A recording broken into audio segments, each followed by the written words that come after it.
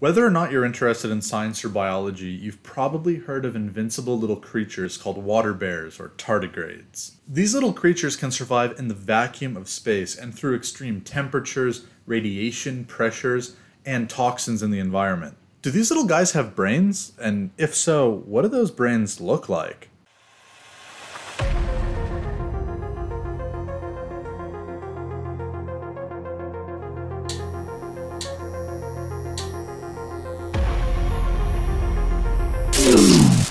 Hello neuronauts, and welcome back to Cognic, where we talk about brains. Today we're discussing tardigrades, and more specifically the tardigrade nervous system.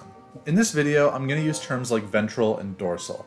If you don't understand what those mean, I've actually done an entire video on words we use to describe places in the brain, and I'm going to link that in the description in case you want to check it out. To get started, let's think about your nervous system. Humans have two major nervous systems.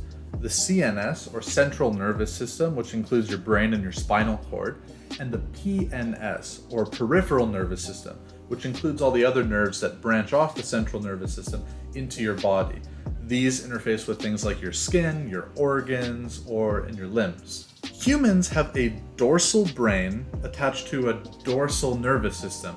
The nervous system goes down your back. Tardigrades are a bit different though.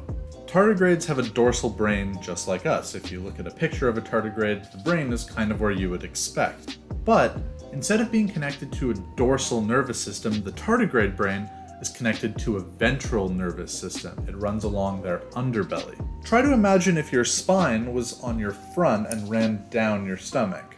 A little bit weird, right? You might be thinking that an underside nervous system is pretty alien, but it's actually really common among invertebrates, or animals that don't have a spine.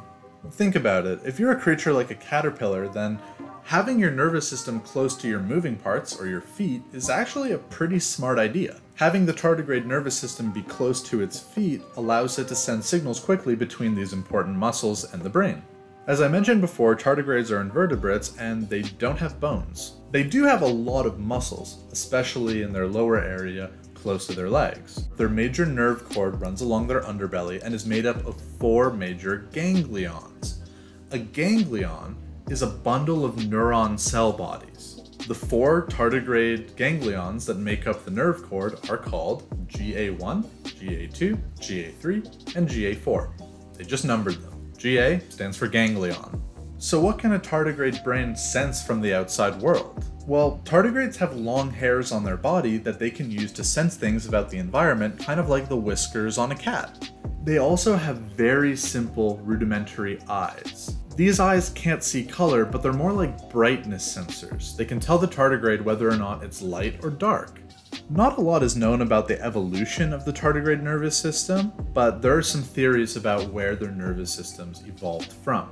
A lot of questions still remain, but it's hypothesized that the tardigrade nervous system and the arthropod nervous system either evolved to be similar independently of each other, or they share a common ancestor with a similar nervous system.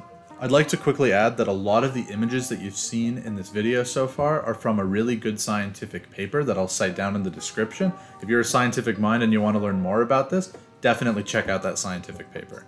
So now, inevitably, when your friends bring up tardigrades, as they commonly do, you can impress them with crazy tardigrade neuroscience facts. Thank you guys so much for watching. If you guys like this kind of video, please consider subscribing and turning on notifications for the channel. Leave this video a like and comment below with another animal brain that you'd like to learn more about.